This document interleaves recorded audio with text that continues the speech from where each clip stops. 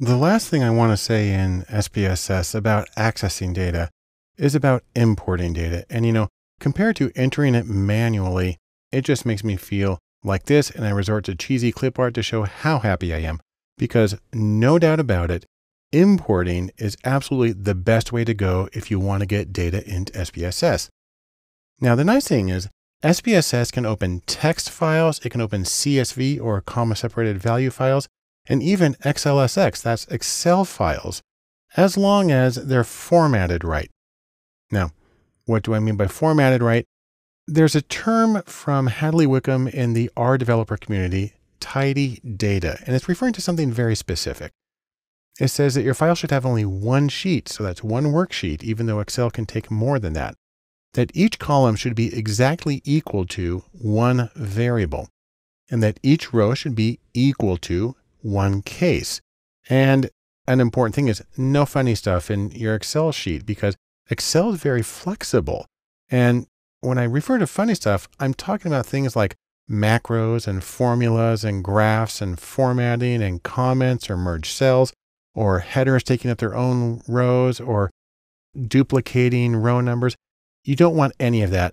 Basically, you want to treat it like a CSV file. And if you do that, then you find you can import it very easily into SPSS. And in fact, let me show you how this works. We're going to try this in SPSS, but I want you to do two things. First, I want you to download the course files, and that will include a zipped folder by this name that ends with datasets. That's going to have 3 files inside it. I'll show you those in just a second. And then you can also open up this syntax file that will work with them. But let's go to see what's inside the folder and explain a little bit what's going to happen here. The folder that I've asked you to download contains 3 different files. Now, I have both the folder here and I have the 3 files saved separately next to it, but normally they would be inside it. But for the syntax to work properly, you want them sitting separately on the desktop. All 3 of them contain the same data. It says MBB, which stands for Mozart, Beethoven, and Bach, because this is Google Trends data about the popularity of search for each of these 3 composers' names since 2004. This first one is in CSV or comma separated value format.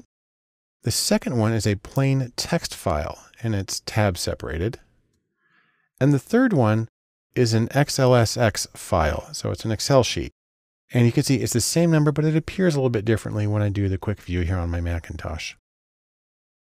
What we're going to do then is open up the syntax file, and we're going to see what we need to do to import each of these. Now, I've saved the syntax, but the fact is it's easier to do this stuff through the menus.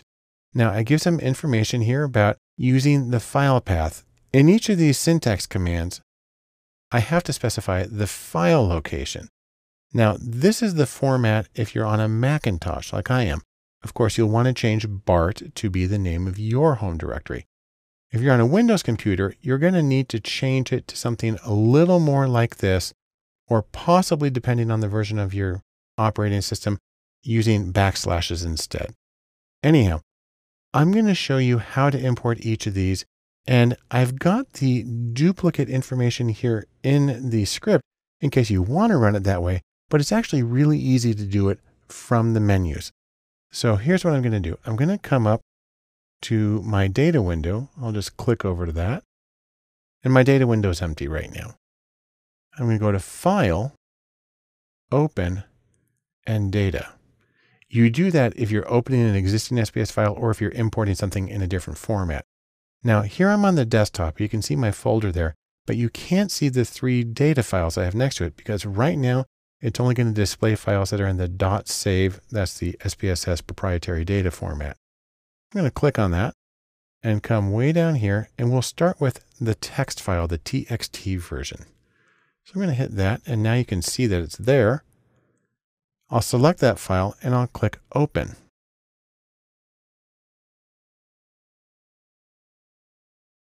So now I have the SPSS text import wizard, and we can scroll through most of this pretty quickly. It asks if it matches a predefined format, something I would have saved somewhere else. It doesn't.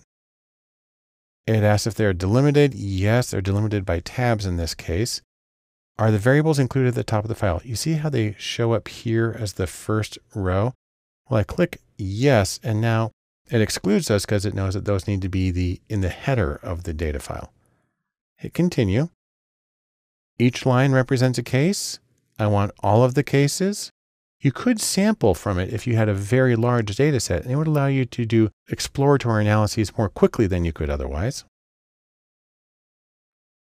It asks what delimiters appear. Now, by default, a text file, the one that I have, uses tabs in it, knows that. It asks about text qualifiers. I don't have text qualifiers in here, so I just hit continue. Don't have to change anything. Now, I have dates here at the beginning, and they are year-month.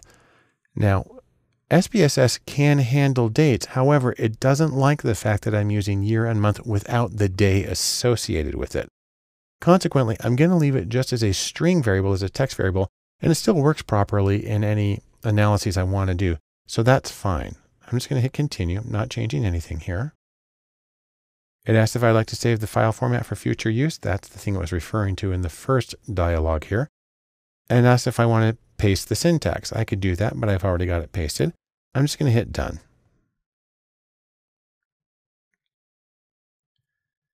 And there it is. It's opened it up and it's formatted properly. If we go to variable view, you can see it's got a string variable. It's got 3 numeric variables. It has the proper number of digits. It has the proper number of no decimal places, and it recognizes them as nominal, which actually is not the case. So I actually need to come here and change that to a scaled variable, because the data that you get from Google Trends is sort of 0 to 1 percentages in terms of relative popularity of search terms. So I change that to scale, and otherwise I'm good to go. Now let's do the same thing, but with a CSV file. To do that, I'm just going to get rid of this data file. I'll just open up a new one. There we go. I'll come back up to the file and open to data. This time I need to tell I'm looking for a CSV, but if you remember, that's actually under text. So I click here, and except this time, instead of selecting the .txt file, I'll select the .csv file. And what you find is that the procedure is almost identical. There's only one super tiny change here. I hit continue. I tell it the variable names are at the top. It is delimited. It needs to know that each line's a case. I just hit continue on all of this. Here's the one difference. When I did the text file, tab was automatically selected. Now that I'm doing a CSV, which means comma separated values, comma is automatically selected. I hit continue. It does the same thing with month. We're going to leave it as string. I hit continue, and I can hit done.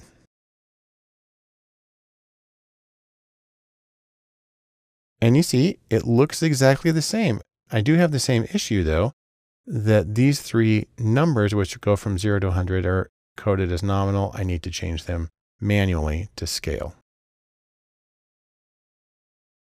Great. And now we'll do the third one, an Excel file. Now, in a lot of programs, you get very stern warnings about importing Excel files, and there's good reasons for that, because Excel files are very flexible and people can put a lot of stuff in there. Again, comments and changing column widths and merging cells that make it easy to use Excel just for displaying information. But if you're importing, you don't want to do that. Fortunately, I have it set up as tidy data already. Columns are the same as variables. Rows are the same as cases. There's nothing else in there. And so what I can do in this case is come to File, Open. We'll go to Data again. And this time I come down to this one. It actually has Excel file as a format. There it is. I'll hit open, and you'll see that the dialog is different in this case. It says opening Excel data source instead of the text import wizard. It says read the variable names from the first row. That's checked by default. It knows how many rows of data I have. And it's got this thing about maximum width. I don't need to worry about that. I just hit OK. And that was that. Here's the data from Excel. It's the same data. I still need to change these 3 measures manually. You could save this information in syntax if you're going to be doing it many times over, but that is sufficient for what I need. And so it turns out that importing information into SPSS is really easy, and it's massively more efficient and easier to do than entering it directly. You do it in a spreadsheet, and especially if you do it on Google Sheets, if you're entering stuff manually, you can collaborate on it, and then you save it as a CSV file and you pop it in there, and then you can get straight to your analysis. And that is the point of all this work anyhow.